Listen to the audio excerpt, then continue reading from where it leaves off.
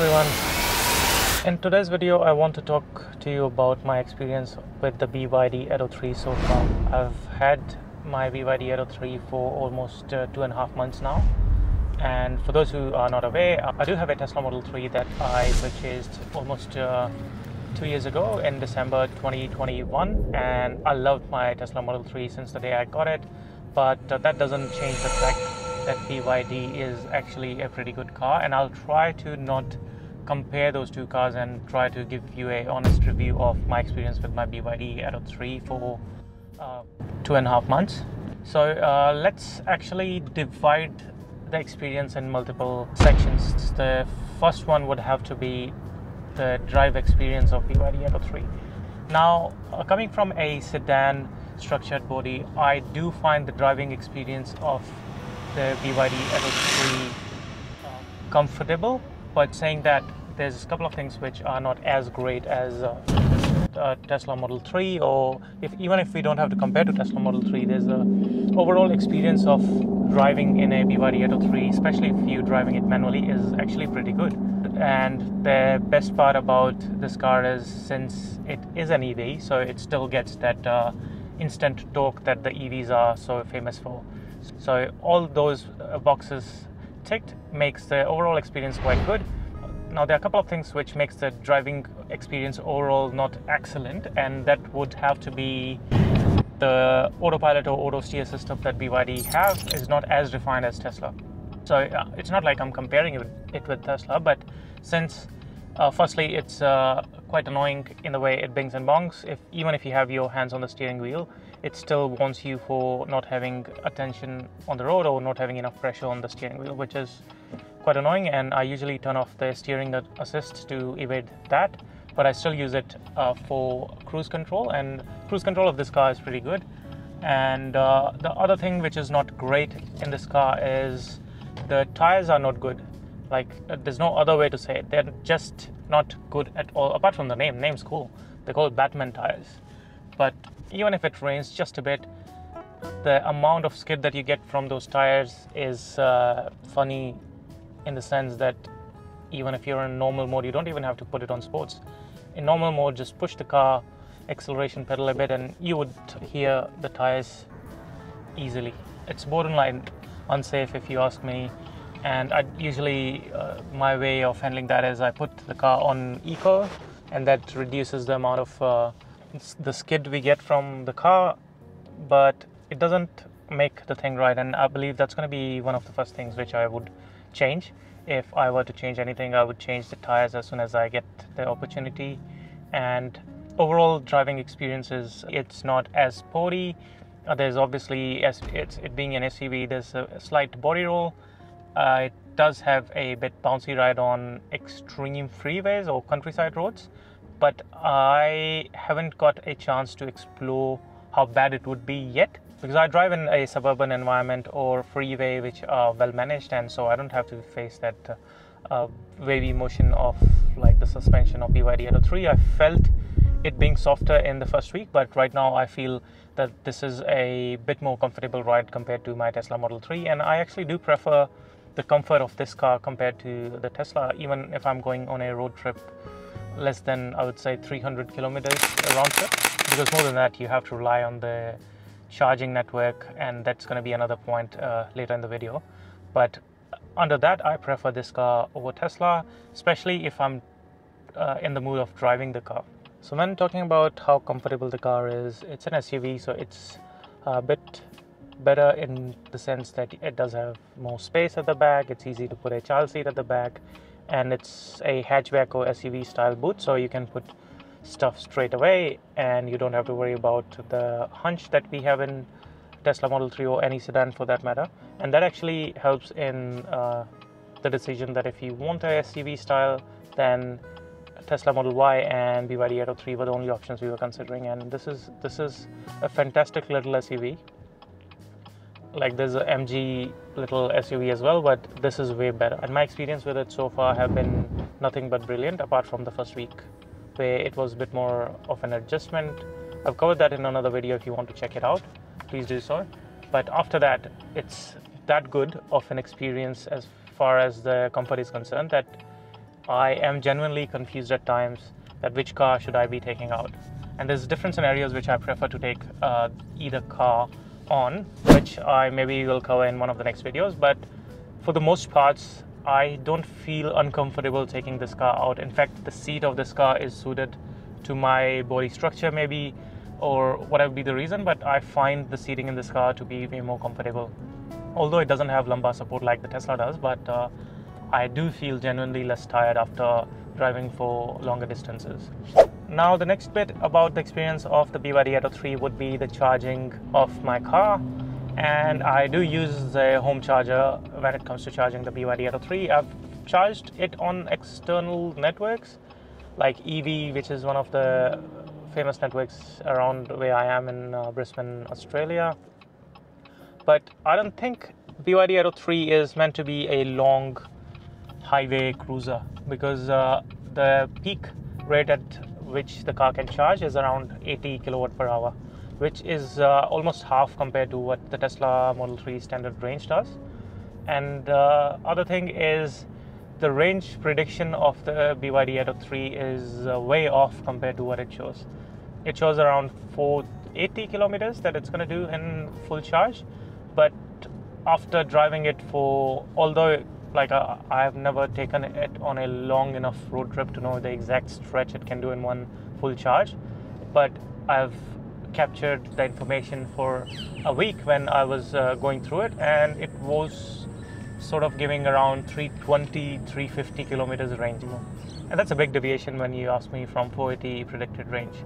Well, in Tesla it says it's going to give you 420 kilometers, but I never get less than 380 kilometers of range from my Tesla.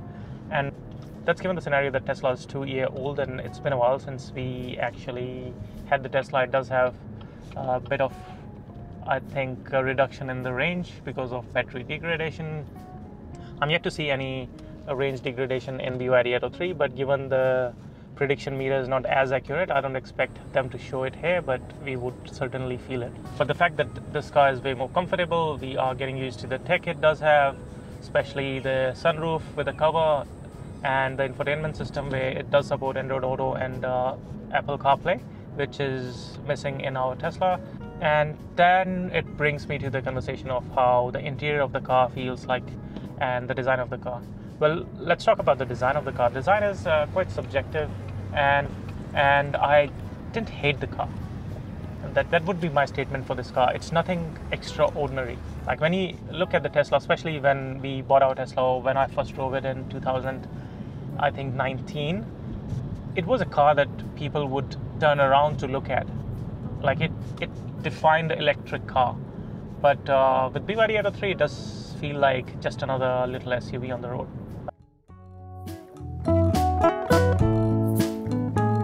Talking about the design of the car, I love the side structure of BYD Atto 3. It's not too big, it just looks sleek and modern. The tire design is good as well. The tires are not, but the tire design is cool. I quite like the back as well, including the Build Your Dreams badge. I don't hate it. I think the LED structure that this car does have is also pretty good. And I love the fact that you can actually use the key to open the boot. And there's plenty of space in the boot as well.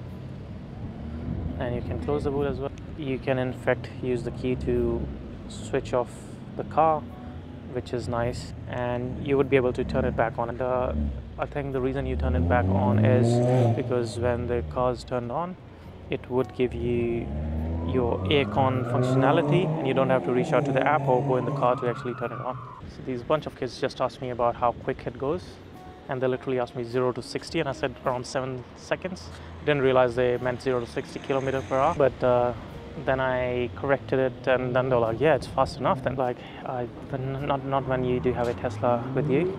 It doesn't feel quick, but it's way more comfortable. And that's the, I think, good selling point of this car. So yeah, that's my initial impression of my BYD Atto 3. I do actually think it could be actually one of the perfect cars if you are planning to get a car which is good on your pocket, as well as does have decent features, because otherwise you would be buying a ICE car in such a price range. And to get an electric car for under 52, or after the tax rebates or discounts under 50,000, which does have all the features that BYD does.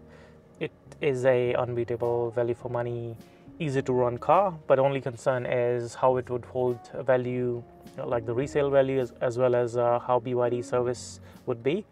But time will only tell those things, and I'm hoping it would be good. That was one of the concerns when we were buying the BYD, but since we got an amazing deal, it was like, we'll see when we get there. But so far, I'm quite impressed. I would highly recommend you to go try one of the BYDs out if you're looking into any cars, and especially if you're looking to buy a Tesla, not for the brand of it, just because they have a reputation of good car. I think BYD would surprise you how good they are to drive, and especially if you're not planning to use the Tesla Autopilot everywhere you go. Like, I prefer to use Tesla Autopilot or the cruise control that it does have any opportunity that I get. And that's one of the reasons that I would never, I think, go away from the Tesla ecosystem. But otherwise, this is and has been a fantastic car. It does have decent range, charges fairly decently, and I've never got an opportunity to use the vehicle to load functionality. That's why I didn't mention it in my review, but it's actually pretty nice and useful if you're going on a camping trip, or if you plan to use some equipment which does need a normal socket. And the last thing which I almost forget is the infotainment screen, as well as the interior lighting and other things. And I personally believe it is pretty nice to actually have some lights in the car finally, because with the Tesla it's all dark interior and you cannot see anything at all if you're driving down the freeway, because all the internal lights are either the dome lights, which are like on the corner there, and they are, I think, haptic touch as well, which is quite nice. But with Tesla you have either those, or you have very small little indicator lights on the steering wheel, which are good for nothing, but they just tell you where the scroll wheels are, which you would normally know. So in the sense that it does have amazing interior lighting system, although the interior could be a bit childish or funky, but I've actually got used to it, and I don't notice all the weird quirks that I thought it would have, and it didn't bother me at all. Like, initially I thought the guitar strings or the shape of the door opening mechanism or whatever would bother me, or including these center console aircon shapes, but they're actually functional. They're quite nice. The phone charger is quite nice as well. It does have decent pockets of space for storing your stuff, like underneath the gear lever, as well as the normal I think underarm rest support. And that was not such a big deal for us, because we knew that Tesla does have a better interior space apart from the space underneath the gear lever, because with Tesla it's there, but this one's a bit more useful. But to run the Android Auto or Apple CarPlay, it's we're actually running Apple CarPlay, which is wired, so it's not as good as it would have been if it was wireless, because you can put your phone and you can use Apple CarPlay. That would have been perfect. Soon enough, I hope with the update we can get that sorted. But otherwise the interior is usable and quite nice. It does have aircon at the back, and you can turn it off and on from the back itself. You don't have to ask the driver or the passenger on the front seat to actually adjust the aircon like you have to do that in Teslas. But saying that, there's no 2-zone climate adjustment in BYD. I was hoping it would have it, and it does show that it does have. And when you actually open the aircon system, it does show 2 different things, but I don't think it's 2-zone air climate. It's just that the passenger can adjust it, and so can you. The other good feature that it does have is the air purification mode, where you can actually purify the air, and it's not as great as the biohazard mode in Tesla Model Y and the other Tesla systems, but it's good enough that at least it does have it. And there's seat heating with this car, which we haven't used yet, so I've got no experience with it so far. But if you talk about infotainment, the speaker system is great. It's better than what we expected it to be. The lighting, although is a bit funky, but it's good. You can calm it down by reducing the brightness and limiting it to one color, or completely turn it off, so it does have that option. But saying all that, it's been a, I think, long video explaining different features and different things I've faced so far. But overall, my experience with BYD Atto 3 have been nothing short of fantastic, and I almost forget one of the best features that I wish Tesla introduces quickly. This 360 camera is just fantastic.